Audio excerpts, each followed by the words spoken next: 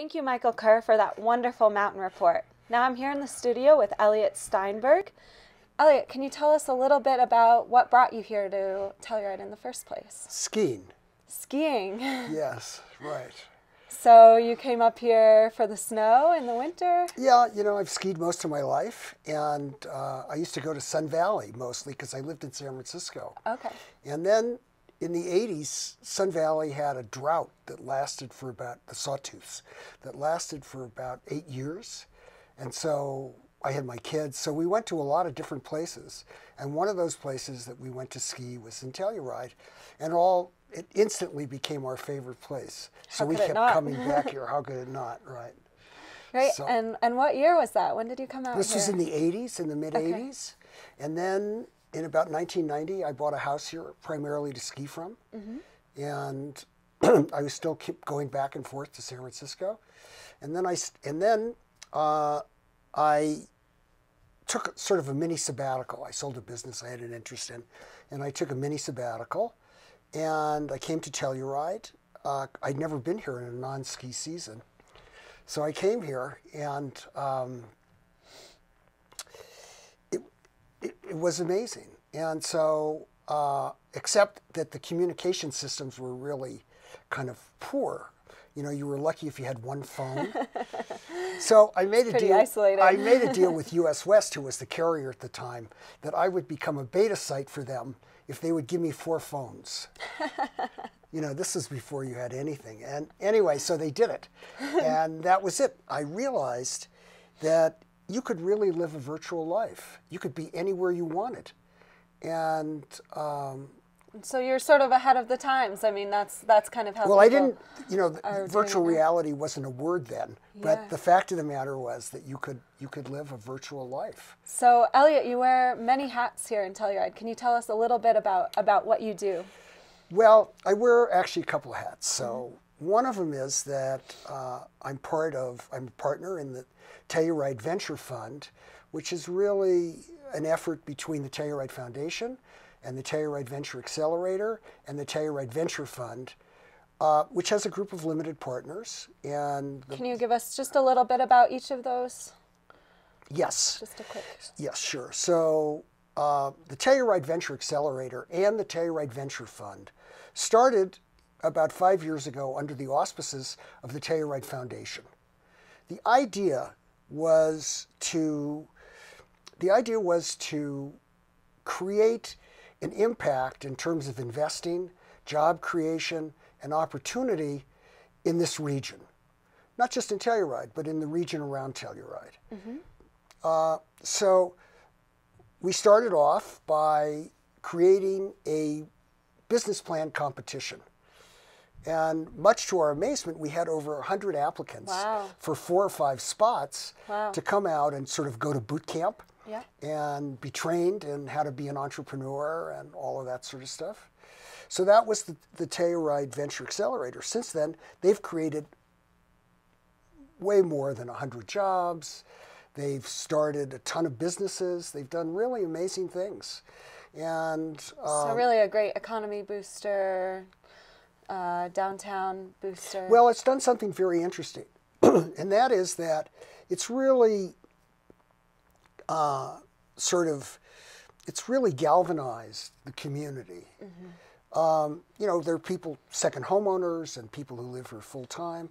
And the Telluride Venture Accelerator permitted them to really come out in terms of working on businesses and giving advice and mentoring. So we have 90 mentors, excuse me, in Telluride, working with these companies.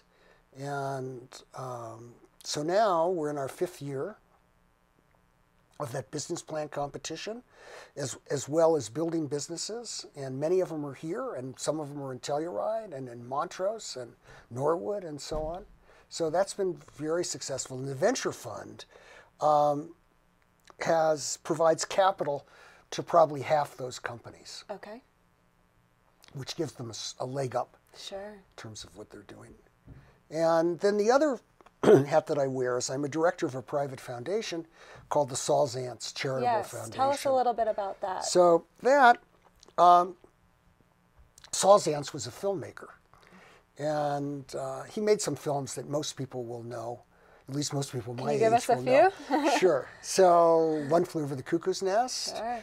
Amadeus, The English Patient, The Unbearable Lightness of Being. And he also built, really from the ground up, the largest independent jazz label in the world called Fantasy Records. So tell us what you do for this. So Saul's passions, really aside from music and film and so on, really related to social justice and minority poverty. And his view with his foundation was to really put a dent in poverty. And we decided that the most effective way to do that was really to focus on early childhood education.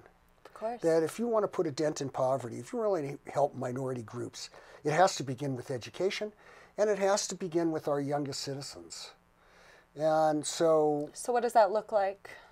What does it look like? Well, we have a big program at the Harvard Graduate School of Education. It's called the Saul Zaentz Initiative in Early Learning. We have a program in Chicago at the Ounce of Prevention, which is devoted to children from 0 to 5, mostly minorities.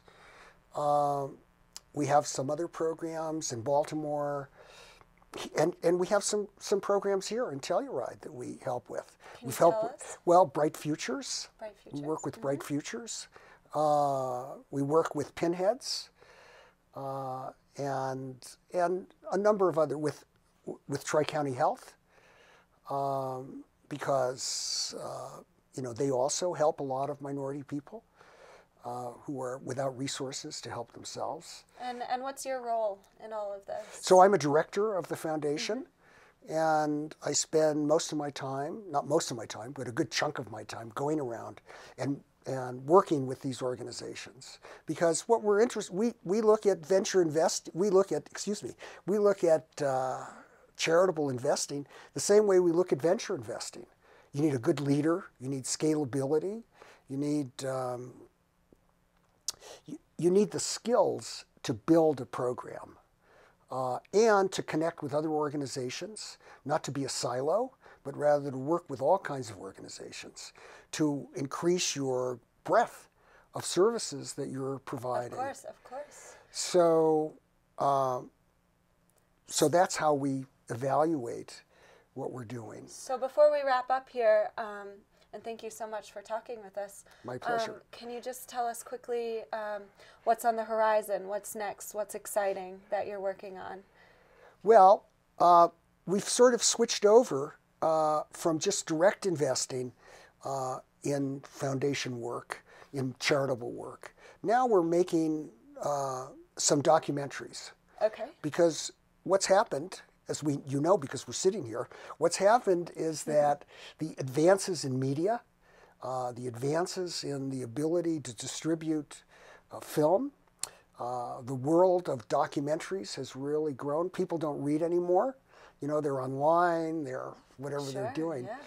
They're viewing something. So we've decided that a great way to impact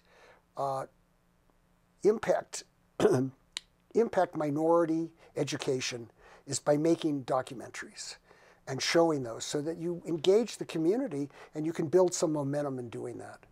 So we're making one in Alabama, we're making one in Chicago, and we're excited about that as a step.